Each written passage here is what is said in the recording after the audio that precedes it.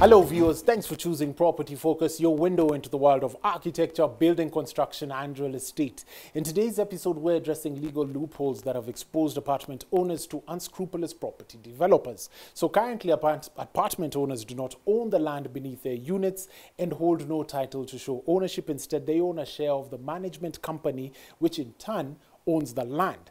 This has proved to be a bit dicey because we have had a number of reports of developers using the mother title to take bank loans, and when they default, guess who comes for the title? The banks. We have the Land Cabinet Secretary Farida Karoney as she tells us how she's dealing with these cases. Three things we are looking for. We are looking for integrity, we are looking for completeness and accuracy of the record. But before that, a simple step-by-step guide to purchasing an apartment in Kenya. Now, just a recap to when we last did this. You know what they say in real estate, that location is the most important thing when you're purchasing real estate. As a young person, you have a whole future ahead of you. Take advantage now to purchase the apartment. We have a lawyer to simply tell us and take us through the step-by-step processes of buying an apartment. Get your cup of coffee, tea, or chocolate, and welcome to yet another amazing episode. I'm your host, Peter Ngigi.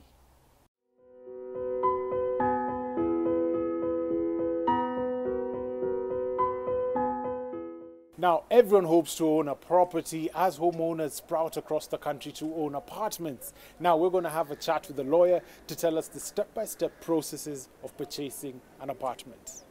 Thank you for coming onto the show. Welcome. Tell us about yourself.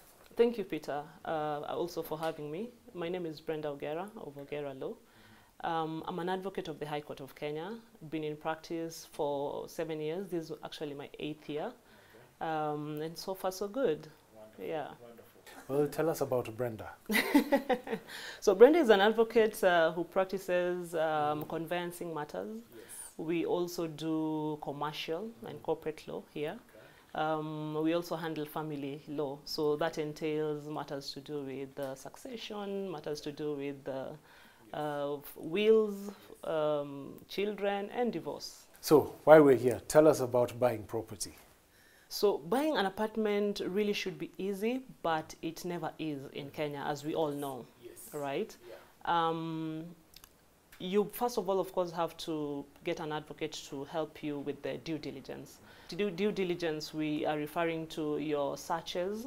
You have to conduct that first, just to know that there are no encumbrances on the property that you want to purchase. Once that is done, a sale agreement will be drafted for you, of course, upon agreeing on the important issues, and we are talking about purchase price, etc. Okay. So once that is done, and the sale agreement has been drawn up, you can have that signed, put in a deposit. It's always about 10% of the purchase price. And once that is done, registration now takes center stage. Mm-hmm. So that's where your advocate now, tries to have this title registered in your name. Okay. Yes. Okay. So is the Sectional Properties Act welcomed by the legal fraternity? The Sectional Properties Act is welcome in most quarters, myself included. However, I was actually having a talk with a colleague recently, a stakeholder, not an advocate. And he was not happy about, Ardhisasa coming into play and the Sectional Properties Act. Yeah. Yes. But for the Sectional Properties Act, I'm happy because we are talking about proprietors enjoying their rights now, in terms of having individual titles for their properties. Yes. And that helps and goes a long way in terms of protecting their interests. So these developers can't take loans with these properties? Yes, yes. That will be hard to do because the minute these individual titles have been registered, the mother title is done away with. So once that is cancelled, you definitely try and eradicate that issue of charges being, charged to your property. Yeah. How is Ardhisasa benefiting the real estate market? Ardhisasa is helping us by digitizing the entire process. Okay. And in that, we are trying to remove all these you know, all these intermediaries that were in the process initially. So as I mentioned, there's a colleague of mine who was not happy, but let's pray that it actually works. So it cuts out the bureaucracy. It cuts out the whole bureaucracies that come with it. And we all know in land matters, there's the whole issue of facilitation fees. Yes, which clients never like seeing, but it's you know, it's something that it's a necessary evil. So yeah, let's hope that it actually helps eradicate that. Well, give us your parting shot. My parting shot, Peter, would be to encourage every person out there, anybody who is, you know, interested in purchasing property, definitely have yourself a lawyer, an advocate, who will actually guide you in the step-by-step process and ensure that your interests are definitely taken care of without losing a single coin. Yeah. Thank you very much for coming onto the show. Thank you so much, Peter, for having me. Brilliant, brilliant. I'm sure you're more informed. We're taking a short break, but when we're back, we're going to have a conversation with the CS of Lands herself to tell us about the radical changes that are happening in the ministry. Stay tuned.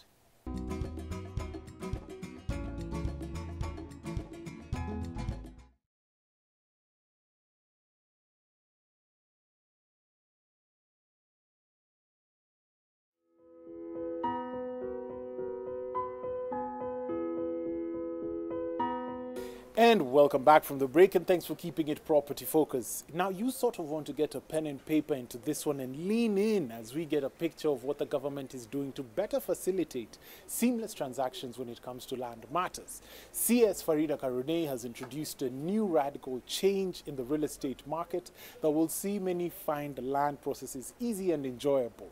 Her impact is of note, and we had a pleasure of having a conversation around Ardhisasa, sectional property, and finding the local solution to local land problems. Let's go have a chat with her and find out a little bit more.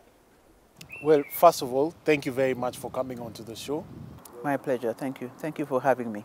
Now, we all know you, but for those who just don't, tell us about yourself. My name is Farida Karoney, the Cabinet Secretary for Land and Physical Planning. I've been in the job, this is my 4th year now, started in 2018. Prior to that, I was in media, and I'm now happy to be a public servant. Tell us about Ardhisasa. Ardhisasa is a digital land information management system. It was deployed or launched on the 27th of April of this year, 2021. It's a system that has been in the making by government for more than 26 years.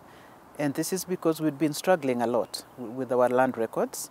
We were having loss of records. Some records were being stolen, and others were just basically deteriorating with age, because as you can imagine, some of them date way back before independence, during the colonial time. So it was becoming a critical decision for government to put these records in a platform that is secure, in a platform that we can trace, in a platform that we can audit. Because the problem with manual records, sometimes it's difficult to know what is happening to the record. But on a digital platform, should anything happen to that record, you would know, because there's an audit trail. So Ardhisasa is really a deployment platform for management of land in Kenya. Our intention is to cover the whole country by the end of next year. We started in Nairobi last 2 months ago, thereabouts, but we are still yet to stabilize in Nairobi. We hope to do so by the end of July, June. We have 2 registries in Nairobi, but to date, only 1 registry is live, is on board. That is the Nairobi registry. We have yet another registry called the Central Registry that we hope to start bringing on board in the month of July. It was supposed to be May, but we are a bit delayed because, as I will explain later, management of data is a big problem. Because as we have tried to critique this data, to interrogate the data, for 3 things we are looking for. We are looking for integrity, we are looking for completeness and accuracy of the record. We have found that a lot of our records do not have all the 3 elements. And for a record to be on this platform, it must have those 3 elements. So it's taking us a bit of time to ensure that all our records are compliant in terms of the parameters that we are looking for. But hopefully by the end of July, August, the entire city county of Nairobi will be on live on the platform, and then we'll begin to deploy in the other counties that neighbor Nairobi, Murang'a, Kiambu, Kajiado, and Machakos. Speaking of documents, what documents are needed to register onto the platform? Our platform, you just need your ID, because what we have done, we have integrated with other government databases. We're integrated with KRA, with IPRS. IPRS is a database on population services.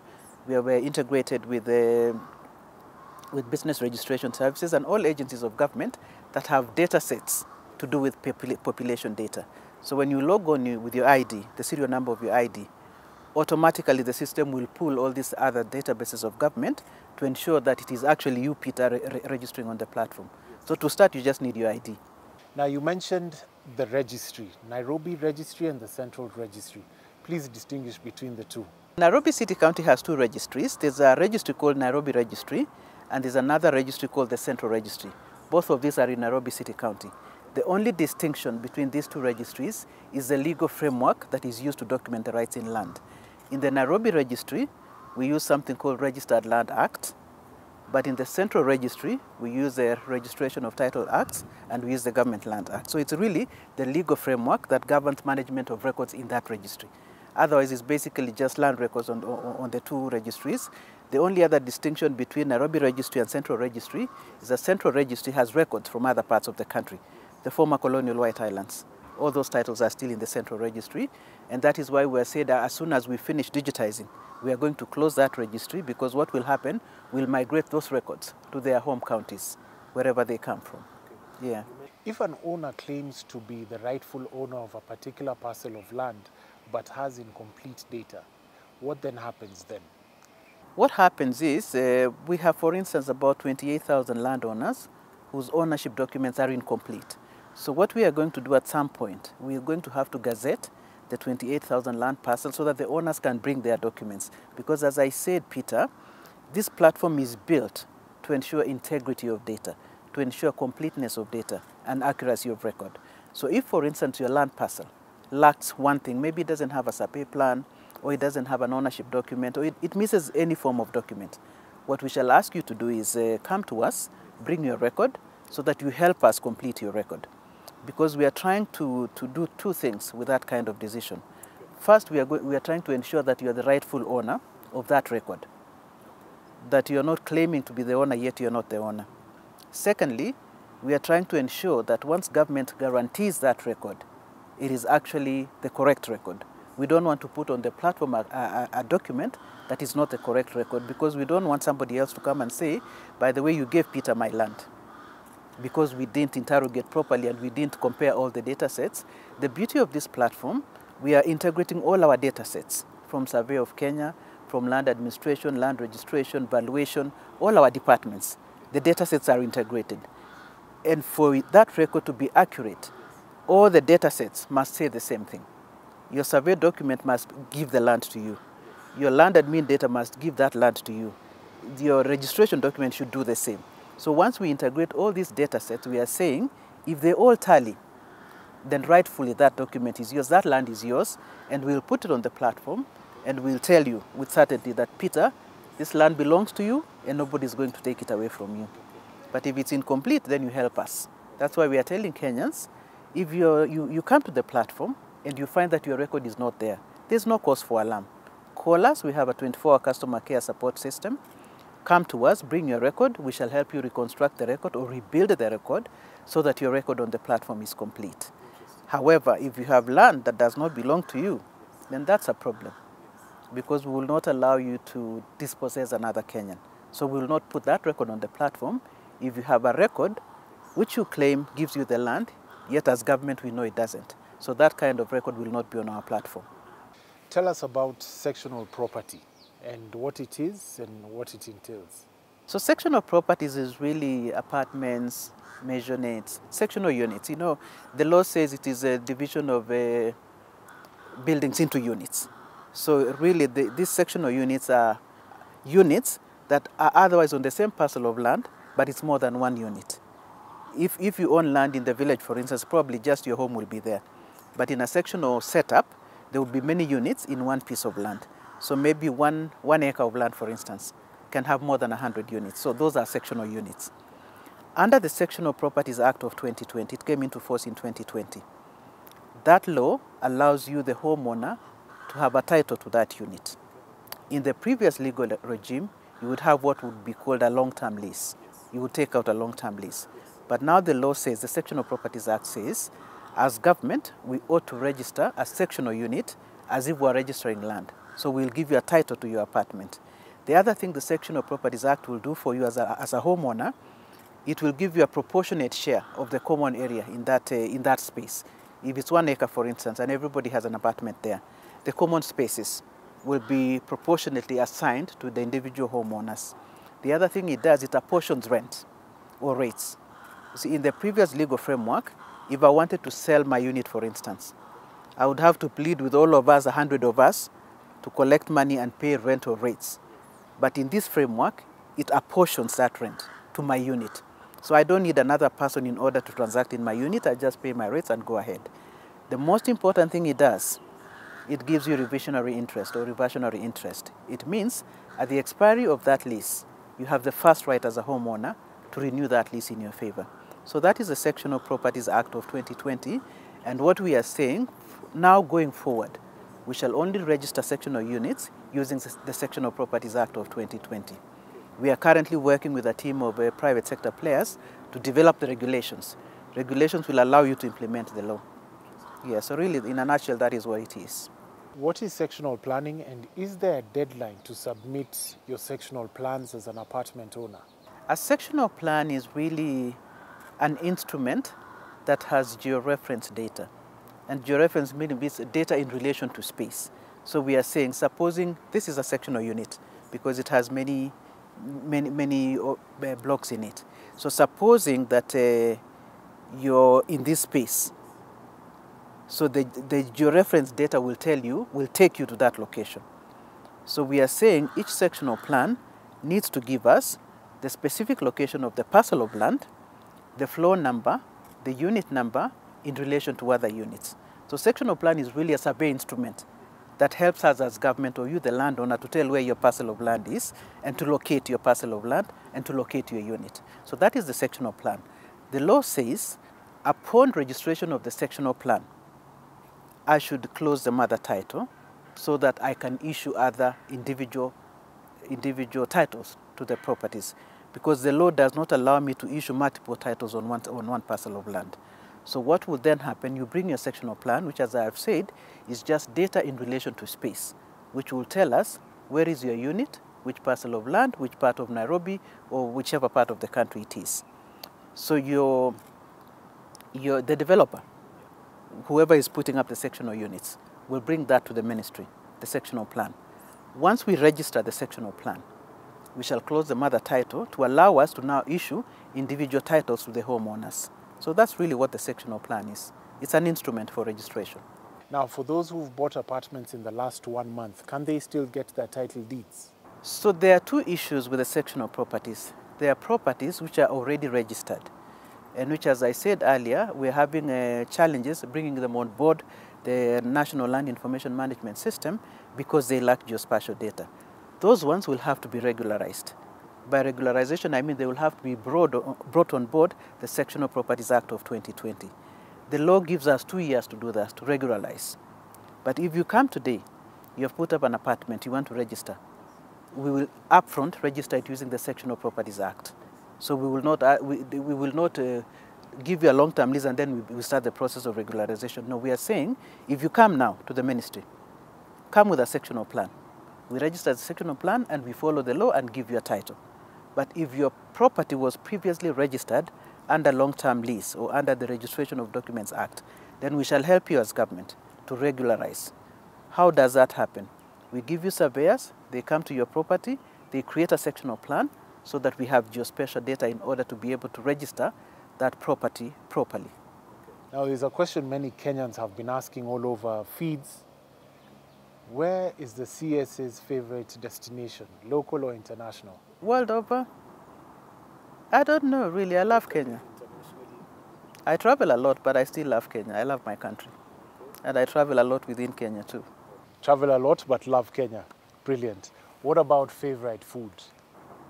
Favorite food is what? Milk.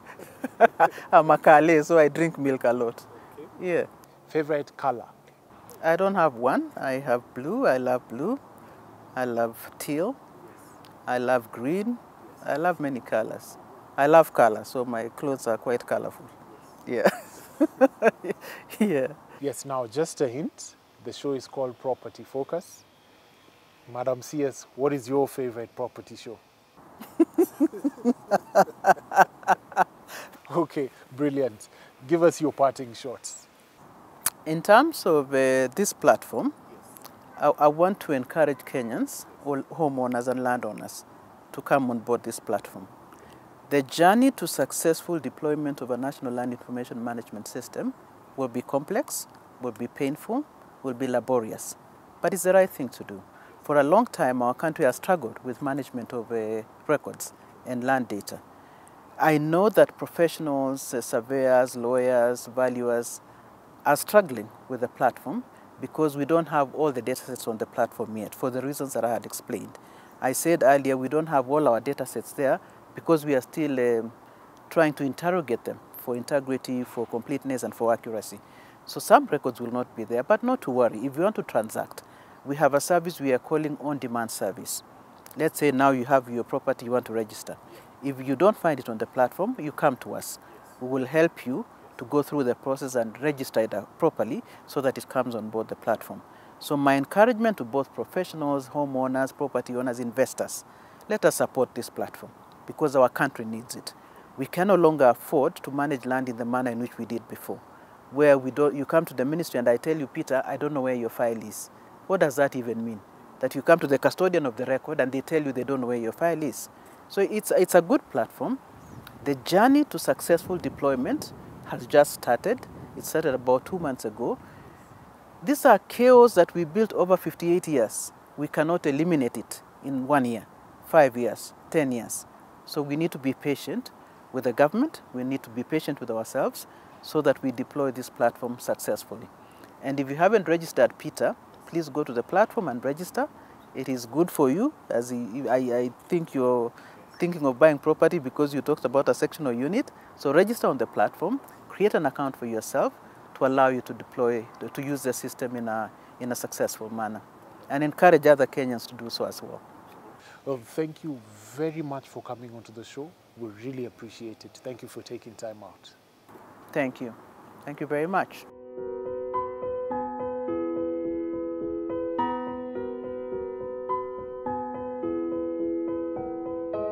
Unlock a world full of divine moments, graceful memories, and treasured experiences. Indulge in a magical fusion of nature, art, and architecture in the heart of Westlands at Kenzie Residence.